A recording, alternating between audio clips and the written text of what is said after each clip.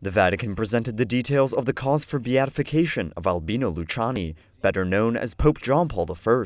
He was a pope many people know more for the nature of his death than for his life. Of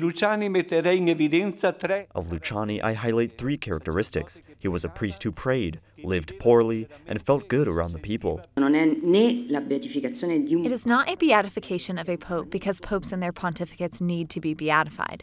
One is beatified for having sought and offered witness to the substance of the gospel, and he did so in an extraordinary way accessible to everyone. It's true that for many years his death consumed the substance, the magisterial depth of this man, of this pope, and that undermined his importance.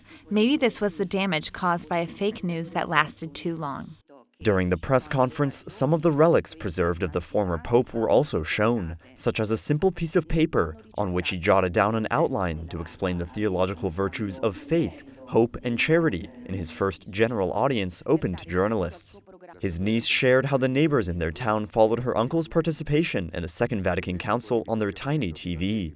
Luciani's sister was excited, imagining that each bishop she saw on screen was him. Secondo lei lo aveva visto, non so come facesse naturalmente.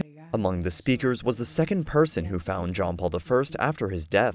It was a religious sister who looked after him and recalled that he asked that only the collars and cuffs of his shirts be ironed, since those were the only parts people saw. She shared what she and another sister experienced the day of his death. He would usually come and get his coffee, but he was late, and we asked, how could he be late? So I said, go check on him. She went and didn't respond. She opened the door and realized, ultimately, that it was his time. The last to share their story was the priest who prayed for the intercession of John Paul I to cure a little girl with pneumonia. The girl's mother didn't know of the former pope, but he convinced her to pray for his intercession, since he had a strong devotion to John Paul I, who he credits with helping him discover his vocation. Roxana, who didn't know anything about John Paul I, received the little information she gained of him during a rush in the intensive care unit.